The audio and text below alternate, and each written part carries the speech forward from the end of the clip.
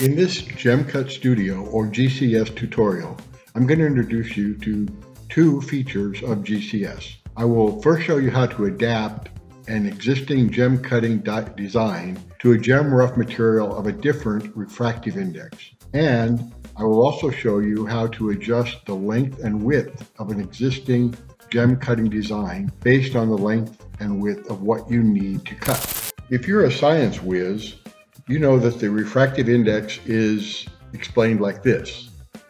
The refractive index is a measure of the bending of a ray of light when passing from one medium into another.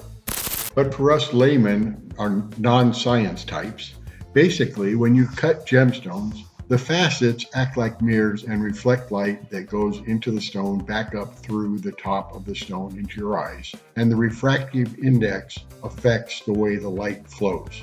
And this is what gives you the brilliance or sparkle of a gemstone. Different gems have different refractive indexes, and to maximize brilliance, you need to cut the facets at different angles based on different refractive index of the gems. And you have to watch out for the window effect, where light will just pass through the gemstone and not be reflected back.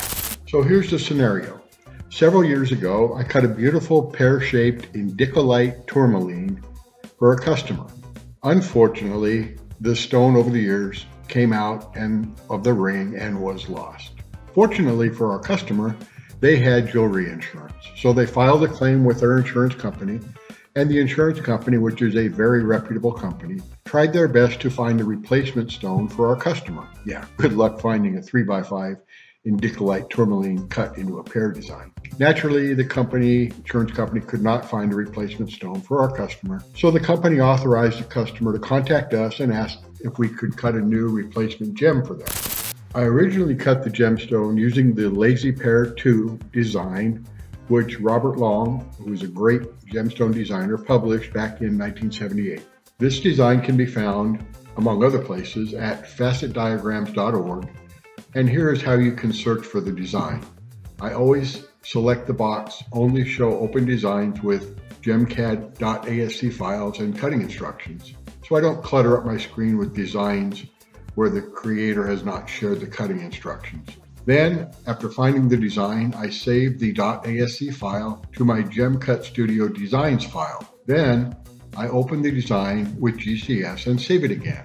When I save it, GCS automatically converts the .asc file into a .gcs file, which is what Gem Cut Studio uses. I'm going to save this file as Lazy Pear 2 3x5 indicolite.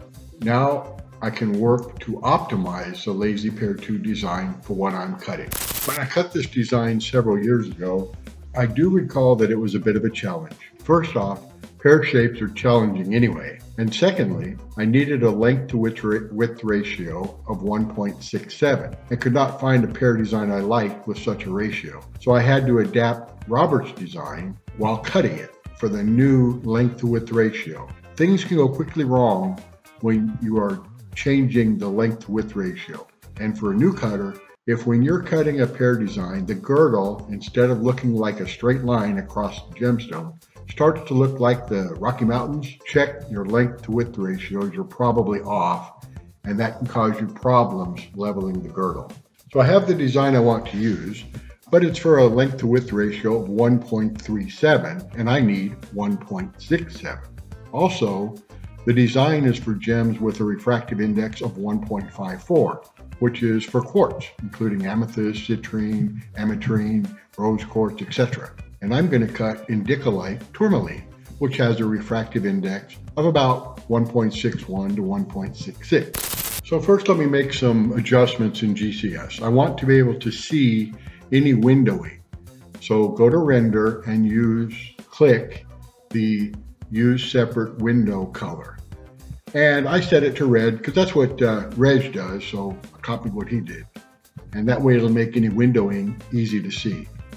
And now while I'm here, let's see the stone color and change the stone color in GCS so it looks more like the color of indicolite, which is kind of a baby bluish.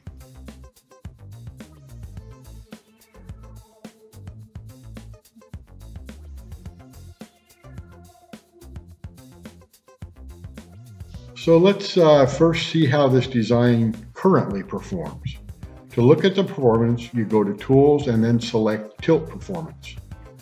And there are a lot of performance matrices built into GCS, and they all show up on this graph. But the main ones, the ones that get me close enough and the ones that make the most difference when optimizing designs, are brightness and window, and maybe head shadow. So I will get rid of all the other lines on the graph as they just kind of clutter things up for now. I'll take time to learn about them some other time in the future. Just unselect the table values and COS brightness on the graph for now. Now we can see how well this design performs. For me, I'm focusing on the 0 degree of tilt, and that means I would be looking at the stone face up, which is how I generally look at a gemstone. And in the face up position, a piece of quartz cut by this design would have a brightness of about 70%, windowing of about 30%, and just a touch of head shadowing. So let's just remember that as a kind of a baseline and see if we can improve upon it.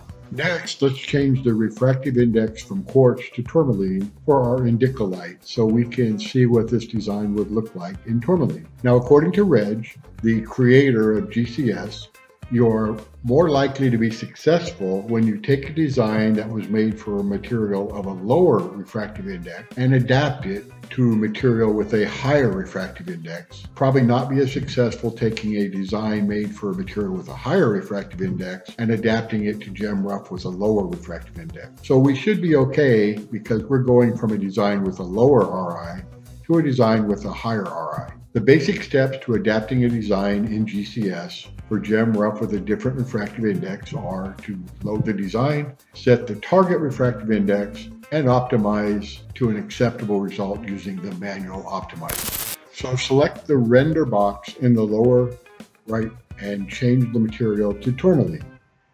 You could also just type in the refractive index that you want to cut if it didn't have a material. Either option works.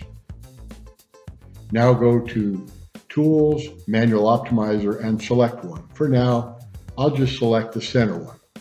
Select Apply. Select Graph, and you can see that we have about the same brilliance of about 70 and the same window of about 30 as with the original design for quartz. But let's see if we can improve this. By selecting the stone to the left of our center stone, which adjusts the tweaks of the pavilion facets a bit, we see a much better brilliance and windowing, with brilliance going up to 80% and windowing going down to about 15-ish%. So let's select that design by selecting Apply again. So if I was just cutting this design in tourmaline by using GCS, we would have improved on the original design a bit by using the manual optimizer. But remember, we're also going to adjust the length to width ratio, which affects the angles and the brilliance of our stone. The next step is to change the length to width ratio from 1.37 to about 1.67. This is done by selecting Edit and Scale XY. You can either use the slider on the right side or just type in the new length to width ratio of 1.67. Notice that GCS adjusts the cutting angles in the cutting instructions as you move the slider. It also may add tiers, but not additional facets based on the new angles of the cuts. So when you get that 1.67, just select Apply. And also I want to select the nearest index because I don't want to use fractional teeth in my 96 index gear. It would be kind of difficult. You'd have to use your cheater. It's better just to go select not to use fractional teeth. Now let me increase the size of our stone in the design window with my mouse. As you look at our gemstone, we see that with the new length-width ratio, GCS tried to make all the meets line up. A few don't exactly meet because of the new length-to-width ratio, but the design looks pretty good. The angles have changed, so let's see what the effect changing our length-to-width ratio had on our brightness, windowing, and head shadow, and see if we can improve on it. I will use the Tilt Performance tool again to look at the design. We have lost brightness It's down to 60%, and we've increased window to 30% and head shadows at 10% because of the new length to width ratio. So this is worse than we had before we changed the length to width ratios. So let's go back to the manual optimizer tool and see if we can get back our brightness and reduce our window. Selecting the stone below the center stone increased our brightness and reduced our window. So it's about the best option that I see here, and it gets us pretty close to the original design. So I can live with the new design as I have to cut the stone in about a 1.67 length to width. It's got to be about 3 by 5 millimeters. So select apply and we are done. Now go to print and print a PDF copy of the design, and we can compare the two designs. The original design and the design modified for the different refractive index and length to width ratio. The number of facets, of course, has not changed, but because of the angles, there are more lines of instruction or tiers, going from 24 tiers with the original design to 39 tiers with the adapted design. So this new design will take a bit longer to cut, as I'll have to adjust for more tiers on my machine, but overall, I'm happy as I now have the design that will cut the length width ratio I need, and it's optimized for Indicolite.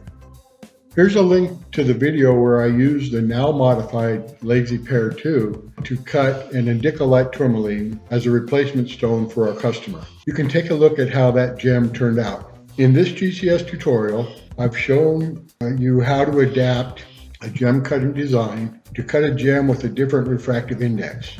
I also showed you how to change the length to width ratio of a gem cutting diagram and use the manual optimizer tool in GCS to improve the brilliance and reduce the window of a design after you modify it. So please let me know in the comments what else you want to learn about GCS. And if you have a better idea or just a better way of using GCS to adapt a design, please let us know. We'd love to hear your ideas. And as always, happy fastening, everyone.